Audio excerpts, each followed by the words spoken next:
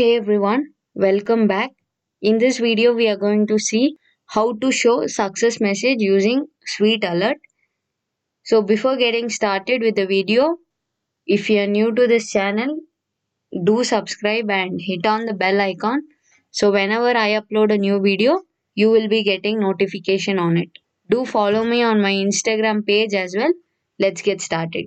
In previous video, we have seen how to insert data from this admin panel, and we displayed the message using session, and for the design purpose we just use the bootstrap. Let us go to that official website of Sweet Alert. So Sweet Alerts.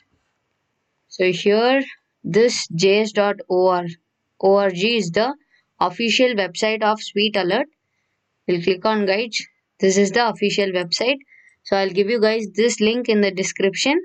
You can just click on this link and check this. We require the CDN. We'll be using the CDN. So this CDN, we can use it in two ways. You can directly copy paste this in your footer, or else you can copy this HTTP and paste it here.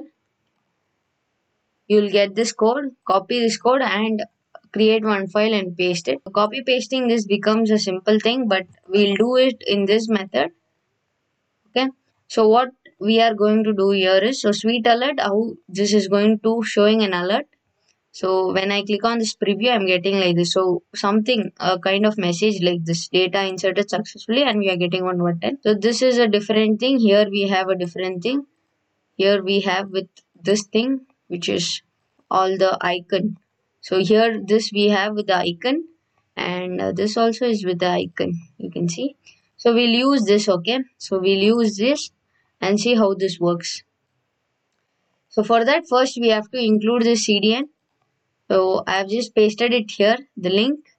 What I'll do is, I'll go to my assets JS, right click and create one file as sweetalert.js. So inside this file, what you have to do is Control A, Control C, Control V. That's it. So you have pasted your Sweet Alert code, and this Sweet Alert file you have to include in your footer. So where is your footer? Footer is inside includes folder. So includes footer. So here I will include that Sweet Alert script. Okay. So tell script, and inside source, give this directory. So copy, paste and change this to sweetalert.js. Okay, so now this will be set. To check if this is set, what we'll do is, we'll copy one simple sval, copy this code, and here inside script, paste it. Let's go reload our material dashboard. Here you can see we are getting that. So which means that Sweet Alert, we have integrated that CDN correctly. So this thing, what it does is, whenever I reload, I'll be getting that hello world. I don't require this to happen. What I am expecting is, when I click on this insert data, or when I click on the save data, I should get that data inserted successfully. I don't want to get for each reload or each button I click, I don't want to get the Sweet Alert. So let's see how to do that. We have to set the condition. So we'll be doing it inside footer itself, because here we are using script. Obviously we are including this footer inside this index. So yeah, first let us comment this line of code. Once after commenting this, let's go to footer, and here leave this script here. Let us tell, we have to set it using a PHP code. So open close PHP here and tell if is set of $session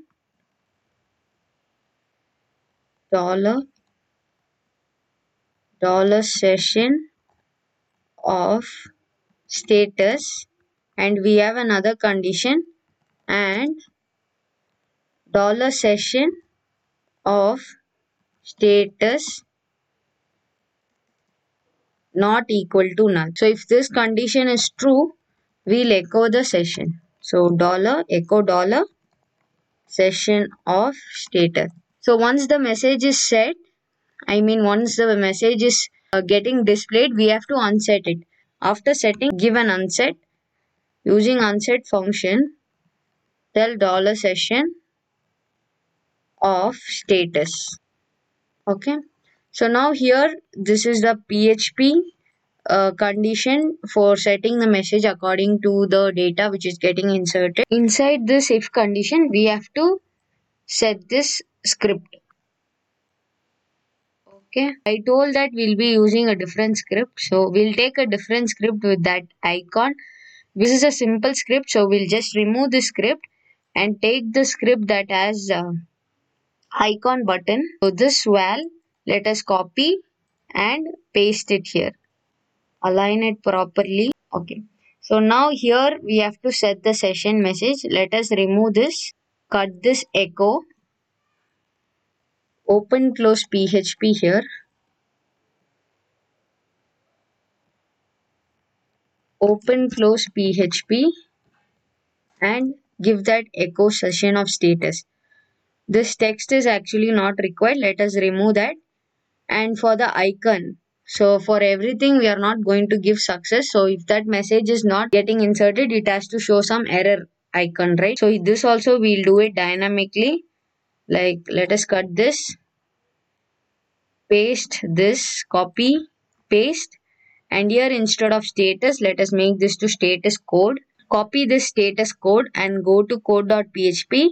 Here after the session status, add session of this status code. So here itself we'll be setting the code. So the code for inserted would be success, and copy the same thing for if that code is not working properly, it is going to be. So here we have different types of icon. We have only 4 predefined ones, which is warning, error, success and info. So error is for this if that particular data is not getting inserted. So let's paste it. This is done, and inside footer here we have that button. Let us change this to OK. So everything is set. Let us go test our code now. So here inside material dashboard, let us add one data. Let us tell this as Leo. Add a phone number and leo@gmail.com and click on save data. So here when I insert data, let us see if the data is getting inserted. Go reload. So here Leo, the data is inserted, but we didn't get that sweet alert message. So go to